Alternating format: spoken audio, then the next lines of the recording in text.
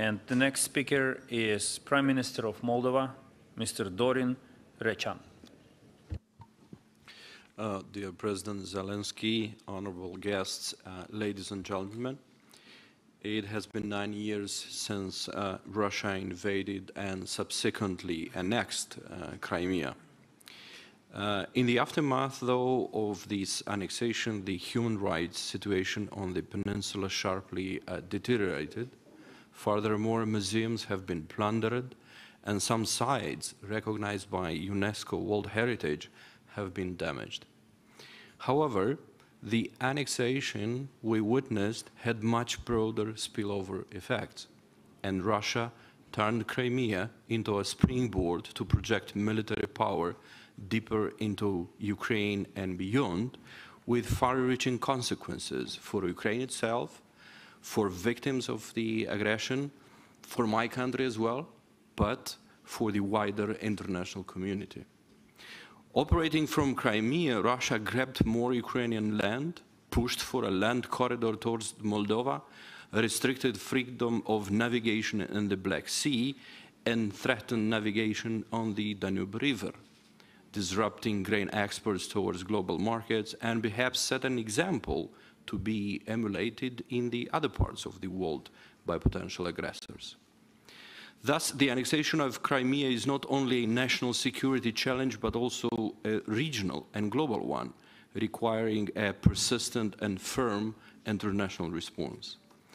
Our principal aim must be to restore the rule of law, the rule of international law for Ukraine, and discourage such violations in the future.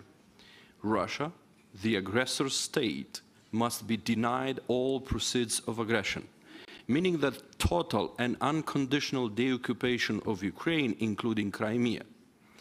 The aggressor state must be held accountable for acts of aggression.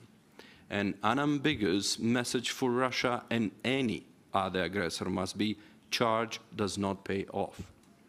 To accomplish all this, determined actions on 4 levels are required.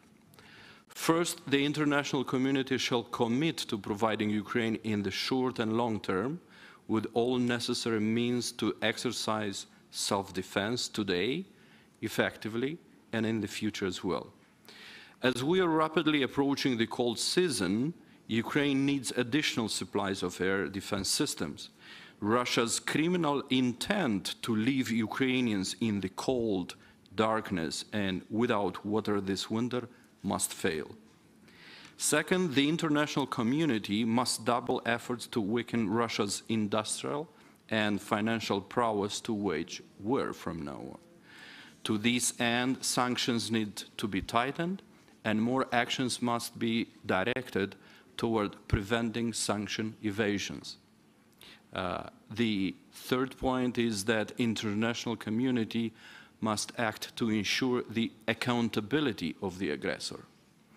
Personal sanctions applied so far represent a form of preliminary responsibility. The work on gathering irrefutable evidence of war crimes must accelerate. Justice is integral to restoring the force of international law in Ukraine and worldwide. In this respect, I want to reiterate Moldova's support for establishing a special international tribunal for the crimes of aggression against Ukraine. Fourth, all 3 actions must go hand in hand with the reconstruction of Ukraine, supported by the international community.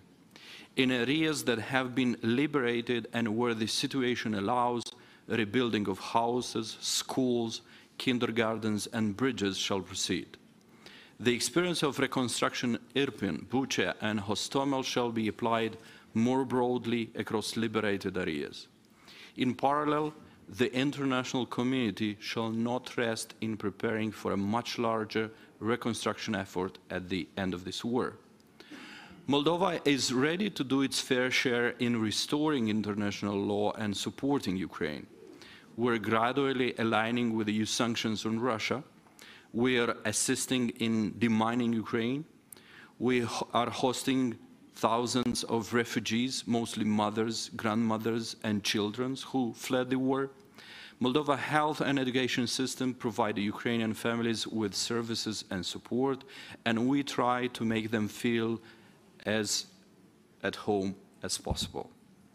We're providing routes for Ukraine's grain export to world markets. And this is despite war impacting our agricultural producers, our exporters, and our economy. We are committed to expanding these routes and serve as transport hub for reconstruction efforts in Ukraine. There is no hesitation in Moldova about supporting Ukraine because we know it could have been us. We know because we have already experienced the Russian special operations in Transnistria. We fully endorse President Zelensky's peace formula and the idea of a global peace summit for Ukraine this fall. The people and government of Moldova are united in their commitment to support Ukraine until victory.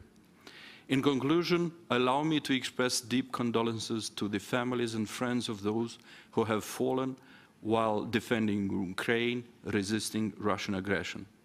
The Moldovan people are grieving alongside the Ukrainian people and will never forget their sacrifice for their freedom, for our common democratic future. Crimea is Ukraine, Slava Ukraine.